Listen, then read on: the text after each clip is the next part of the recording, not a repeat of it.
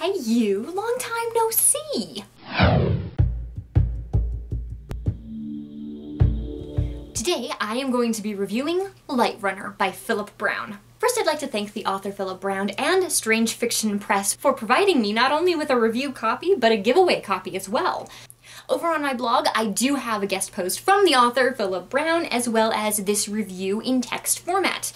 Now, due to some technical issues, I was unfortunately not able to get the video review of this book review up on my blog at the same time as the giveaway. Luckily, I just happen to have another copy of Light Runner right here. So, I'm going to be doing a second giveaway here. Only for YouTube, you beautiful YouTube people. We'll have a little more about the giveaway at the end of this review. I'll talk a little more about the giveaway at the end of this review, so strap in. For being a book about a girl who finds a mystical healing bracelet, Light Runner turned out to be a pretty contemporary and down-to-earth story. And I have to say, I really, really liked that. Philip Brown does a great job keeping this book grounded in our world and our reality. So much so that I could actually see something like this popping up in my Twitter feed or on YouTube. The way Brown relates the story, interspersing Dara's memories of her life before the events in the story, and skipping through months at a time by relaying only the information that we actually need, gets across an idea of where Dara is mentally and emotionally. I sensed her longing and nostalgia even while time blurred by as she struggled to survive one day at a time. The story is well told for the most part with decent writing.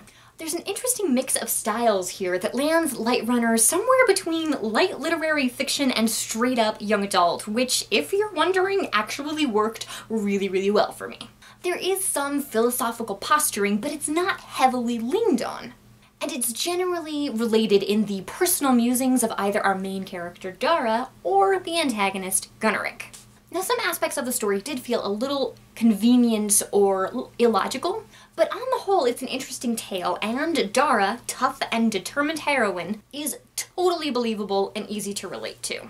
She has a satisfactory development from uncertain, irresponsible teen to competent and, in a way, wise.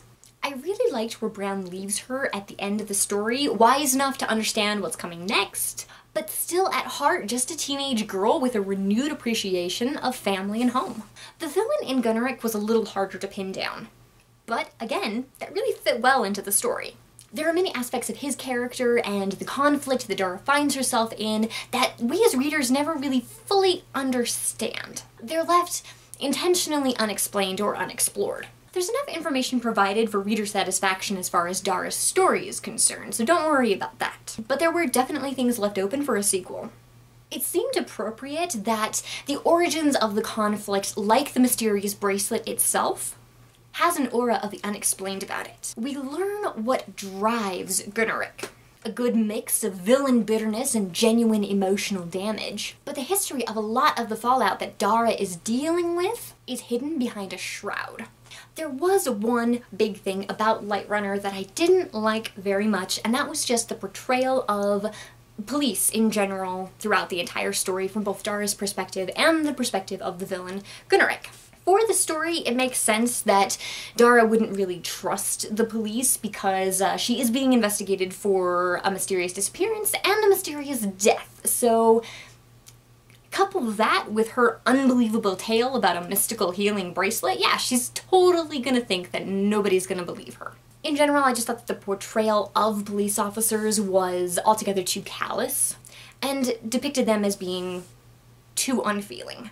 I would recommend Light Runner for ages 14 and up, as it does deal with several mature issues, such as violence, mentions of sexual abuse, and a scene where someone does try to take advantage of Dara, though nothing actually happens. For that reason, I would just recommend it for more mature readers. Light Runner ends abruptly, again, sequel material, but it leaves us with an interesting kind of question as to the reason and purpose of the healing mystical bracelet. I'll be interested down the road to learn what the answer is. But at the same time, I felt like leaving this question for us at the very end fit really well with just the tone of the entire story. This was one of the elements that lended to a more literary feel for the book. It gives us a sense of ambiguity without withholding the information that we really want. Instead of feeding us questions about the possibility of the supernatural origins of the bracelet, Brown instead centers the story around the fact that Dara is a teenage girl, alone, uncertain, and searching desperately for her father. We are so caught up in Dara's personal stakes that we don't necessarily care about whether the bracelet has a higher purpose or not. We just accept that the bracelet is. For me, the way that Brown managed to pull off this sleight of hand was one of the most interesting aspects of this story. Light Runner by Philip Brown gets 3.5 out of 5 stars from me, and he also did a guest post, a link for which I'm going to put right here in the box. And now, we're going to talk about a giveaway. Would you like to win a copy of Light Runner by Philip Brown? If you would like to win a copy of Light Runner by Philip Brown, which I enjoyed, just comment on the video itself on YouTube and then share it with your friends. And then I will do a drawing in 2 weeks, and if you are the winner, I will send you an email. The winner will also be announced in a video. Ta-da! Alright, thanks for stopping by, guys. I will see you next time.